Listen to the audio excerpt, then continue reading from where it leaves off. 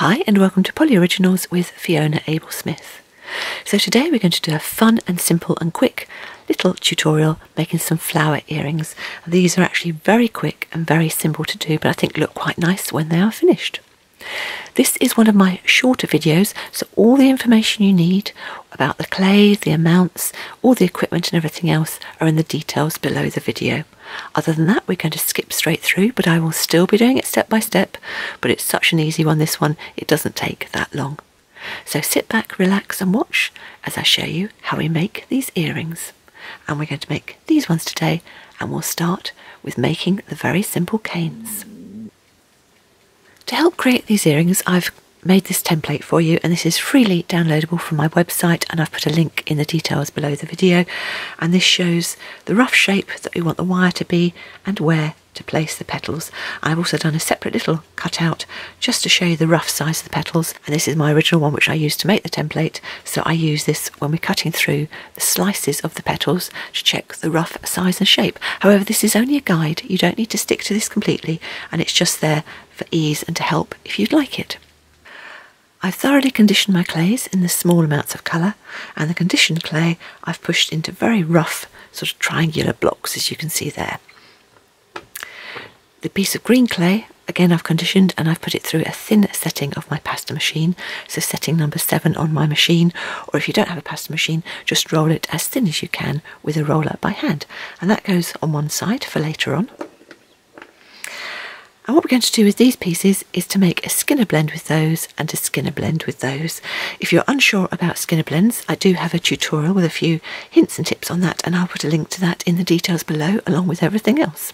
So having pulled these into sort of rough triangular shapes, I can put them together with a diagonal like that to create more of a rectangular shape, and if you don't have a pasta machine then you would simply roll them, and each time you've rolled, fold in half. So you've got the purple on one side and the white on the other, and then with the fold towards you, so you're always rolling away from the fold, just roll again. Trying to keep it nice and oblong if you can, and you would repeat that as many times as you need to get a nice blend from one side to the other. However, if you have got a pasta machine, then it makes life much easier for you, and of course this is a pasta machine dedicated to polymer clay use, so I will put that through on the pasta machine till I've got the nice blend from one side to another, each time folding in half and putting fold first through, and as you've only got a small amount of clay, I'll be using setting 4. Once you have your nice blend, whether you've done it by pasta machine or by hand, simply fold that piece till it's about that size. If you're rolling it by hand, roll it that way to make it longer, and if you've got a pasta machine, put it through the darker end first in a pasta machine on the same setting as you have been using. And now you want to get as long and thin a piece as you can. So if you're rolling by hand, just start from one end and gradually work your way up. And if you're doing a pasta machine, then put it through your thinnest usable setting on your pasta machine. Once you have your long strip, we're simply going to roll this up.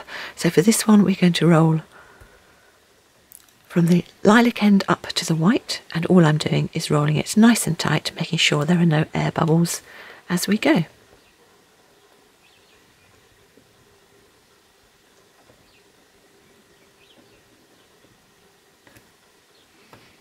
Once we have that done, I'm simply going to quarter it. And it doesn't matter if you're not particularly even, because this is a natural thing we're doing, so each slice does not have to be the same, but with each quarter I'm simply going to pull up the sides slightly, push it in along the bottom to make it thinner, repeat with the second piece, put the 2 pieces together, repeat with the next 2 and put those together till we have the 4 pieces all done.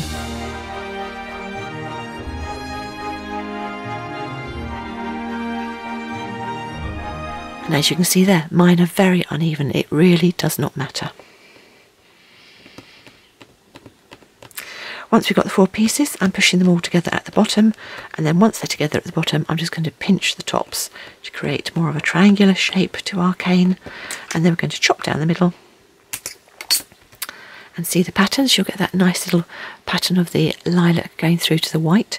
Put them together like that, and then with your fingers pushing inwards like that, we're going to create a square. So just along the sides, top to the middle, turn over and do the same on the bottom. And we do that till we have a square cane.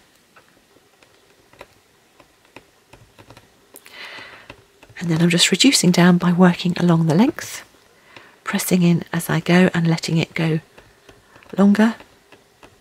I'm not pressing in too hard, nice, even, gentle motion as you go down. And then if you've got your template, we're looking for it to be slightly shorter than that petal is long. And once you've got that, then with the darker bit being one point and this being the top point, you're going to round off the sides of your cane to create the petal. So work your way down, all the way down the sides, and then you'll want to go back in, and this time just pinching along the edges, just pinch in to create that petal shape and smooth along. You can have a look, see if it's roughly the right width with your template, which it looks as though it is, and then we'll just take off the end and have a look. So there's our petal, and I'm just going to have a look. It's not far off what I wanted with the template. If it's too small, I will simply press it down flat on the work surface, and that will just spread it out slightly. So this is the outer petal, so we're going to need 12 slices, so I'm going to make sure I've got enough about that length that each slice I take will be fairly even. That can go on one side, and we're going to go on to our second piece, which is the purple and the white, and we're going to do exactly the same all the way up to this stage with this one as well.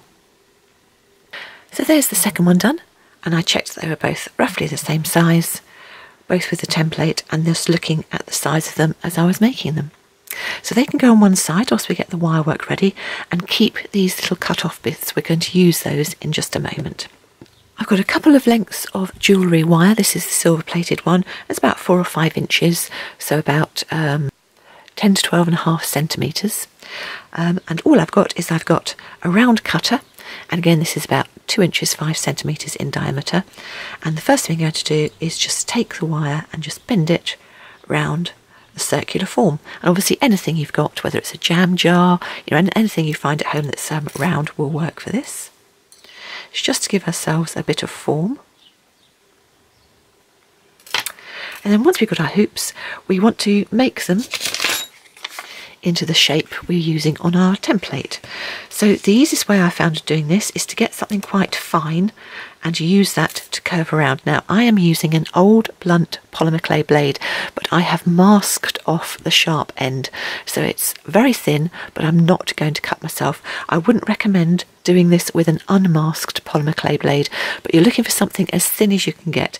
If not this, then something like the handle of a spoon or an old credit card, something along those lines, which is nice and thin, not too wide if possible, because what we want to do is to curl this round. So I'm going to put this up against the wire, sort of more or less find the middle point. It doesn't have to be exact, but I'm going to press down, and I'm going to press it down until it curves really quite thin at the bottom, which is why I say if you've got something that's quite thin or narrow, it works better.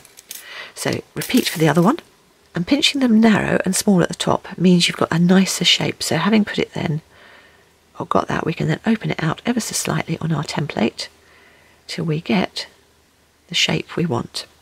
So that side can go just fractionally bigger. And it's only roughly, it doesn't have to be exact, but this template gives you a guideline. And then once I've done that, holding it in my hands, I will chop off the excess with my jewellery pliers, just wide of what we need.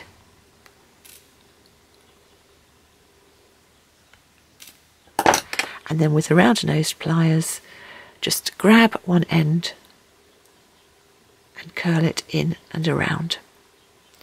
Repeat with the other one. And if you can, you want them nice and level, but don't worry because we will level that up in a moment. Put it back onto the template to check that we are roughly where we should be, and repeat with the other one. Once you have your two pieces done and level, take a tiny bit off the top end, the white end, or the non-bottom end, which will make sense in a minute because we're going to use that for something else. And I'm just going to roll that. We just want a couple of tiny bits of clay just to hold these bits in place. So I'm just going to roll it into a little log and press it in so it's across both ends of the hoops. and then just pull it in and neaten it off to get it nice and flat. It doesn't have to look anything at this stage because it's going to be completely covered, but it's just holding those completely in place so we can put our petals on. And again, you can just put it up to your template to check that that's still as it should be, and repeat with the other one.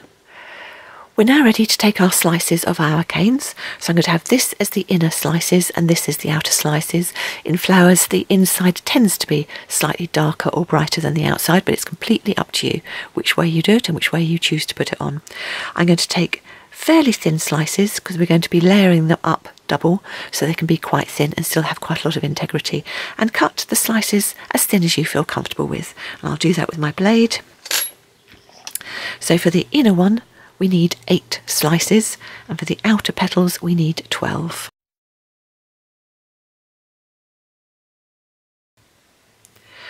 So I'm cutting them about that size, but to say whatever you feel comfortable with. So I'll cut the remainder of these and bring you back when they're done. With your template to use, if you want, I've got all my slices cut ready of both the dark and the light, and I'm going to put that up there, and the darker ones are actually going to be the purple on the template. So I'm just going to add that on so it follows along the line that we were using of the metal, and then this one goes slightly off to one side. Don't worry about the fact you've got a little bit of the white clay showing underneath because that's going to get covered in a minute, but I will immediately turn it over and put the petals on the reverse and do it so that they match at the tips, and then very gently just pull over and push them together along the tips.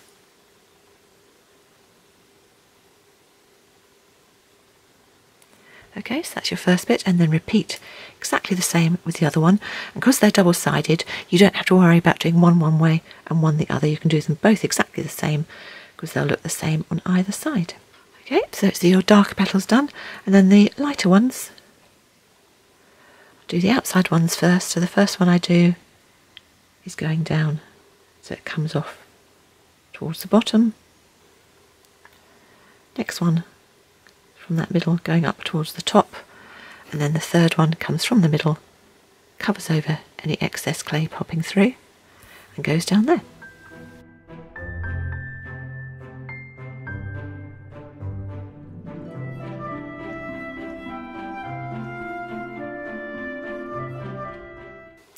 That's the base of the flower completed, and then we'll do exactly the same for the next one.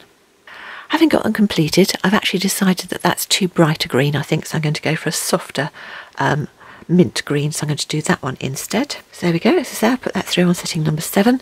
Now, if you're lucky enough to have a small heart cutter, and this is from a pack pen set, and I'll put a link to these in the details below, then you can simply take 4 little cutouts using that, and of course it should be attached to the rest of the pack pen, but I've just used it separately. If you don't have a heart cutter, you can get a very nice effect with a small round cutter, and again I'll put links as to where you can get these from in the details below the video.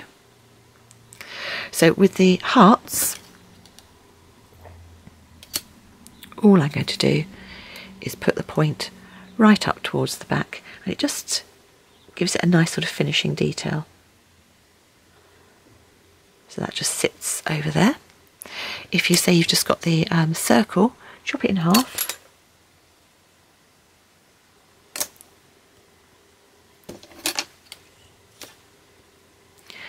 And you can put them together the wrong way up. Like that, and that gives you a nice little finish instead. So do that if you don't have the heart. So you can leave them like that. I like to add a little extra detail just at the very top, and of course you could always add a tiny little diamante crystal in there as well, which would look lovely if you prefer.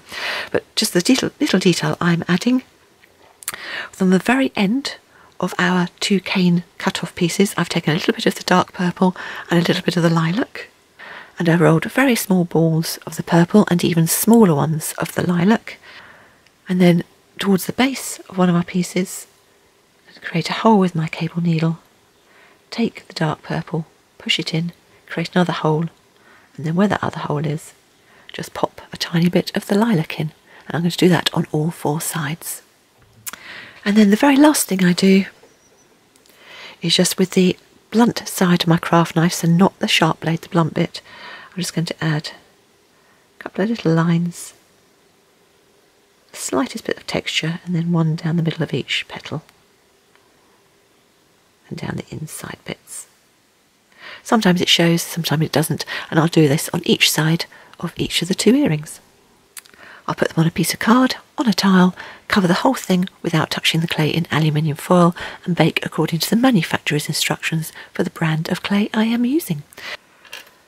Once they've cooled, just add your earring findings. I've chosen the very simple fishhook ones. So I'm just going to open up the loop, pop that on, close up, and that's the earring finished. So there we are, quick and simple flower earrings with polymer clay. That's the lilac and purple ones that I've done. I've also done some with Aqua into white, where I put the Aqua on the outside. So when I rolled that one up, I rolled white on the inside and Aqua on the outside. And then on the inside, we've got emerald green and white. And again, that was from the dark through to the light, and a little bit of lilac just for the detail at the tip of the petals. And then with slightly stronger colours, I've gone for the brilliant blue to the white, and then the raspberry to the white, with the apple green and then the little dots on the inside. And when I was doing my prototype examples, I did them without any white in at all. So this was peppermint through to the brilliant blue for the outside, and then the raspberry through to plum on the inside. But what I actually did with these was did the opposite on the reverse, and then again with the apple green at the top. And the reason I ended up not doing these with the original one is that, of course, once you've put them on the earring findings, you only have the one side showing. But for a bit of fun, you can always do them where they've got the reverse on the other side. And that's it. That's the tutorial finished. Quick and simple flower earrings in polymer clay.